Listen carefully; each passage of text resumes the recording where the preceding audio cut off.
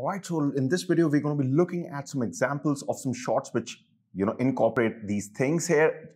If you've just noticed, I've added just one thing which I felt I missed out, and I should probably mention it here, is that with styling props, and there's this word I've added here which is called action, okay? So this is also going to be important, and I'll just let you know what this means when I actually show you the shots, okay? So let's see the shots.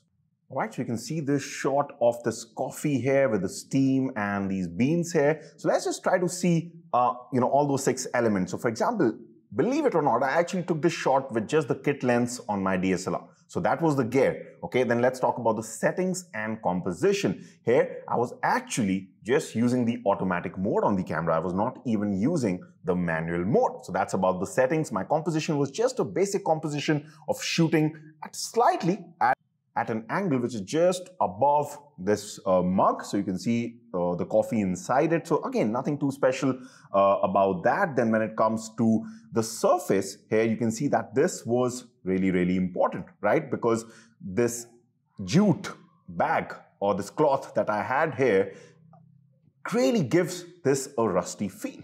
Okay, then when it comes to the styling and props, you can see that I've added these coffee beans. So they really add because they tell the story about the coffee, right?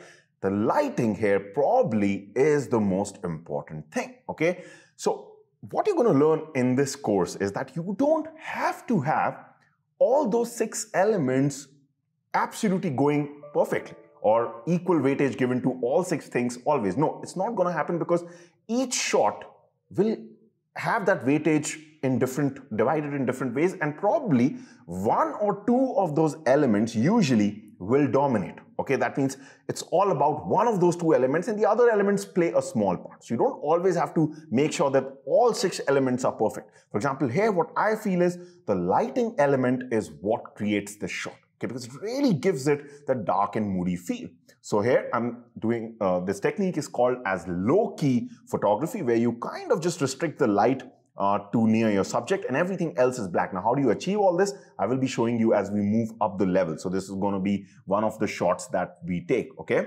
And finally, editing was also very important here because I'm sure you must have noticed it. The steam rather, doesn't look too natural, right? So I have in editing and post-processing in Photoshop, I have slightly, or I would say quite considerably manipulated this steam, okay? Just to kind of give it was not like that. It was more like how steam looks to our eye, but I did some things with the eraser and some tools, some masking, and I was able to achieve this effect, okay? So editing also played a big part. You can see how all those 6 elements are going together. Let's see another shot, okay?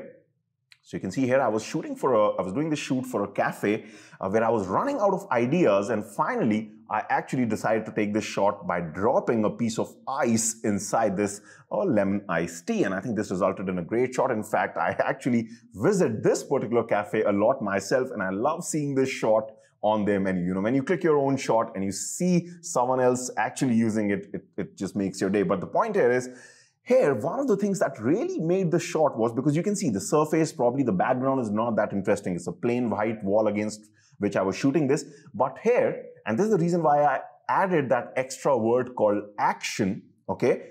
That is what is making that shot, okay? So styling props may not have been too good, but even action, the action of putting this ice cube, dropping it inside it, and using a fast shutter speed to capture it really gives a dramatic look to this shot. Okay, so you can see again the weightage this time was on the action part out of all the elements there. Okay, you can even see I was using a lens with a wide aperture, which I'll talk about later what all that means. If you're absolutely new to photography, I will explain to you later, but you can see that this part is really sharp and everything else just becomes blur, right? That's because I'm using an f2.8 prime lens. So I'll talk about prime lenses, I'll talk about what this f2.8 is, what aperture is later on. But you can see here settings also play an important part. And of course, the most important setting here is the shutter speed, which enables me to capture this, this whole thing, the fast motion of the ice dropping, okay, the splash basically.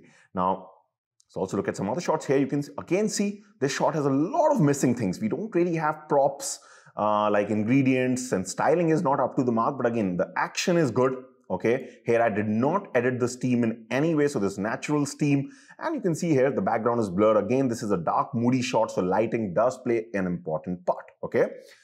So just kind of making you understand what is happening here. Okay, again, this is a shot I did for a burger cafe, okay, where they wanted me to take this shot, which represented their happy hours, that you could get a burger and a beer. So sometimes you'll just have to do what the client tells you. And the client was straight away told me that, listen, the beer has to be slightly blurred out because our brand is about the burger.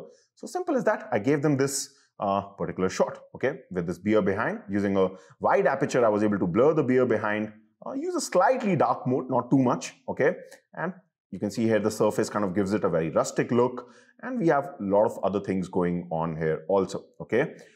Finally, here you can see some shots are just going to be about lighting, okay? For example, this shot of this wine bottle in the glass, I purposely literally wanted this to be very minimal, but really, really dark. I really did not want too many things to be seen, and you can see that I was able to achieve that. It kind of gives it that really mysterious feel to this shot. Very popular with beverage shots. Again, I will be telling you about how to cut light, how to get a black background like this, how to choose a surface. Everything will be covered later on, okay? Literally just talking about things right now. And sometimes, I should point out, when I'm showing you this last shot, things can be just too simple also, okay? Sometimes, literally, your lens will be enough to do the job. For example, here, I was again doing this for a cafe, and they just released this new cake, and the owner simply told me, listen, I just want a very basic shot. It should just give the look that this is a mango cake. So what I did was, well, we just got some mangoes, put it behind, blurred it using the lens, okay, using a wide aperture, focused on the cake, and boom, just a plain, we were literally shooting it on a white table, okay? So here, the main thing that gave us this shot was the gear, the lens, okay? Other things were pretty much ignored. So one of the bonus tips I can give you straight away is, if you plan to do this for the clients, first always ask them, do you just want simple shots? If they do, don't do anything extra, because that is going to save you a lot of time and effort. Having said that, we will see everything, right? From the simple shots to the most advanced shots. But I hope that looking at these shots gave you an idea about what those 6 elements are. I'll see you in the next video. Bye for now.